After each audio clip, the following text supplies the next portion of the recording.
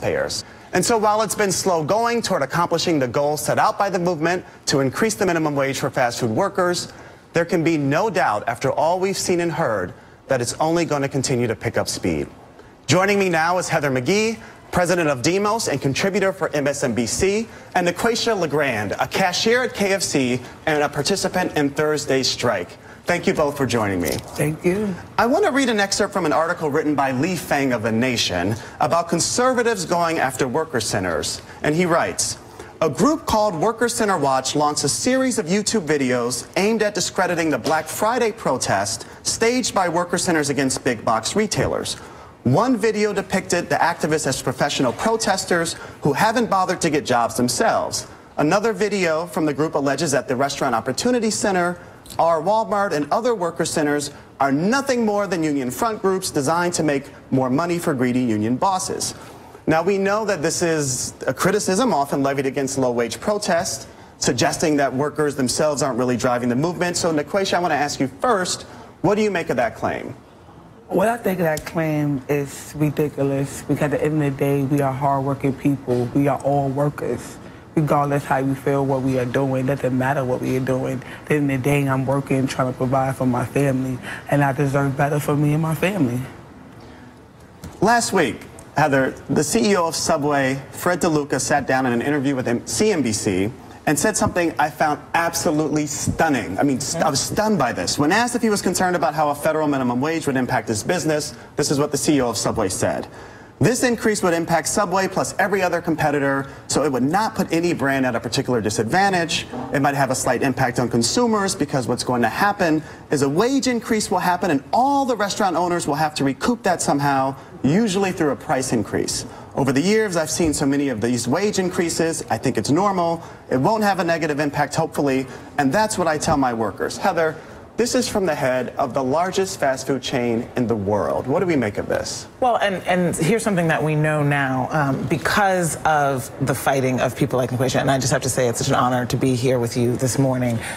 There's simply nothing more powerful than people standing up for themselves and shining a spotlight on the conditions that are contrary to our values. And one of the conditions that's very contrary to our values is the incredible CEO to worker disparity in fast food. Demos research by my colleague Kat Roysland shows that it is actually the worst in the country.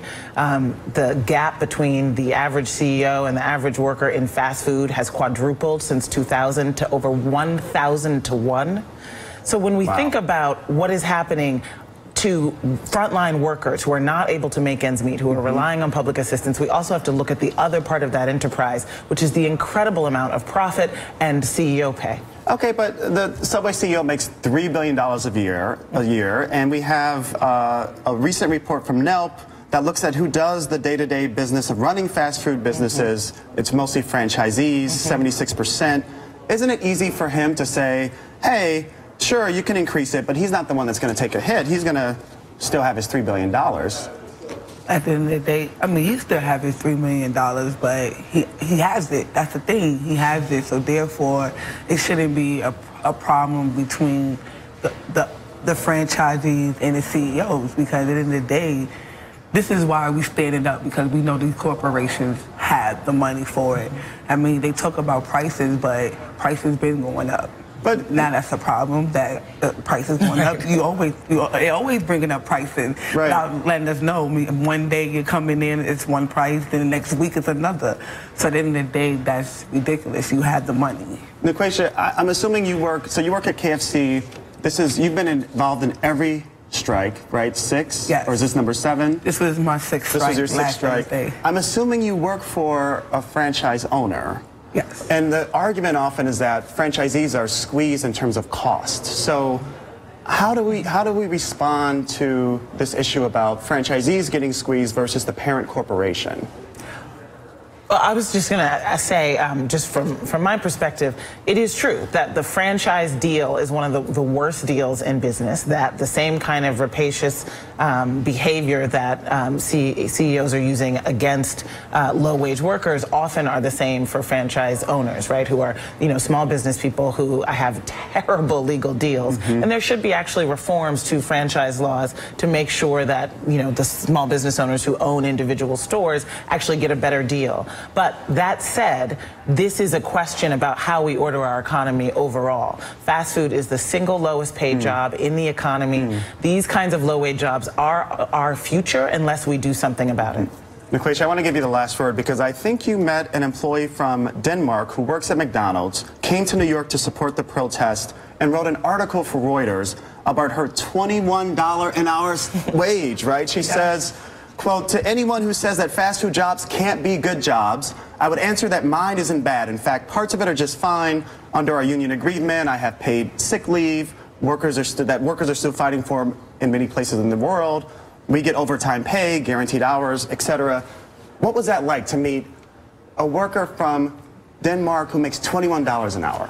First off, before I get to the $21 an hour, it was more powerful when she told me that they have a union, because that is the most important thing that the workers today are really fighting for, a union, sticking together and having a voice in their workplace. I mean, once we have a union, that money is going to come. Now, the $21, that's just incredible. Like, why is the United States behind? Like, what's going on? And I mean, these companies, these corporations started here in America first. They started right here. Your breadwinner is right here, and you just left us behind. And just knowing that overseas is making that much money, it's like, oh, that makes me want to fight even more. So let's leave it there. You're going to get to 15 one day, but you might even get to 21. Nikweisha LeGrand, thank you so much for joining us. Heather McGhee is coming back.